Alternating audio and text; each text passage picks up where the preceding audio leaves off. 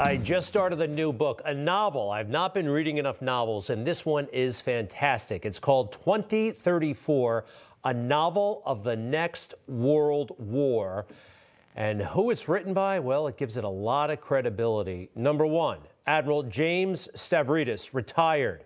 This guy is the real deal. He was the supreme Allied commander at NATO, huh? Commanded a Navy destroyer, a destroyer squadron, an aircraft carrier battle group. That's serious stuff. His co-writer, Elliot Ackerman, a gifted writer and also a combat veteran, a Marine veteran, served 5 tours of duty in Iraq and Afghanistan. Wow, Silver Star recipient. They joined forces for this magnificent book. Gentlemen, welcome to Newsmax. How are you? First, Elliot, actually, I got to ask you, you teamed up with an admiral. I think you were about a captain. He's got a few decades on you. Do you still call the admiral sir? Only when I misbehave. Well, it is kind of an interesting union. Actually, Admiral, it reminds me a little bit of Eisenhower and Nixon. Seriously, there's a huge gap between you guys, but also a great, I guess, connection as well. What's the war in 2034 going to be like, Admiral? It's going to be brutal. And let's face it, there are going to be cyber attacks. We're going to lose ships in combat on both sides of the equation. And not to give anything away, it's entirely possible one nation or the other might use a tactical nuclear weapon. We ought to worry about this a great deal. We need to avoid sleepwalking into a war with China. They are going to be a serious adversary 15 years from now, Greg. China, wow. And I think Iran could figure into this in a big way as well. Elliot. I think absolutely. One of the central characters in the book is an Iranian commander who is a veteran of the asymmetrical wars in Iraq, in Afghanistan, in Syria, which are all wars where I've fought.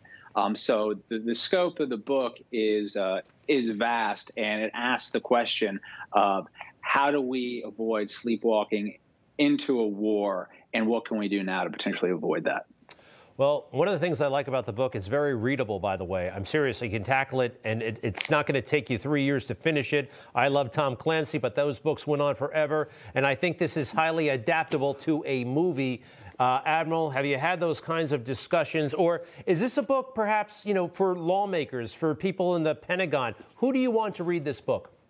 I really want everybody to read this book, but you've hit 2 of the key groups, Greg. One is policymakers, because we need a strong military deterrent against China. That's going to require the Congress to fund the size Navy that we need. For example, we need more resources in cyber. So, yes, I want the Congress reading it, and I'd love to see it as a movie, a mini series. We've had some extremely preliminary conversations, but stay tuned. I'm hoping to get a bit part as an old, used-up admiral. Come on now. Admiral, stop that. Stop that right now. Elliot Ackerman, that's quite a transition, by the way. I think you're both Tufts University graduates. It's a very great school, great program up there. Tufts, the diplomacy school, Fletcher, whatever it's called. But Elliot, how did you make the transition from warrior, Marine Corps officer, to writer? I mean, you've got several books to your credit, lots of book awards. That's an unusual move that not many have done before. Well, as a military officer, you spend a lot of time trying to get into the heads of your adversaries. And in many ways, your adversaries define you. And as a writer, you spend a lot of time trying to imagine the lives of others. So for me, in many respects, I saw it as an extension of some of the work I used to do. Totally get that. And we're looking at you, it looks like, overseas. Admiral, what's it like being the Supreme Allied Commander? That's quite a title, quite a job. Eisenhower, I believe, held that same job. Do you miss it? And what is it like doing that, filling that role? Well, it's a terrific job, very historical, and I was the 16th Supreme Allied Commander. Eisenhower was the first, but here's the punchline. I was the first and so far the only admiral in that job. So think of a long line of 15 generals spinning behind me, wondering how a Navy guy got the job. Mostly, Greg, I concentrate these days on trying to get my wife to call me El Supremo at home. Not going well. Okay.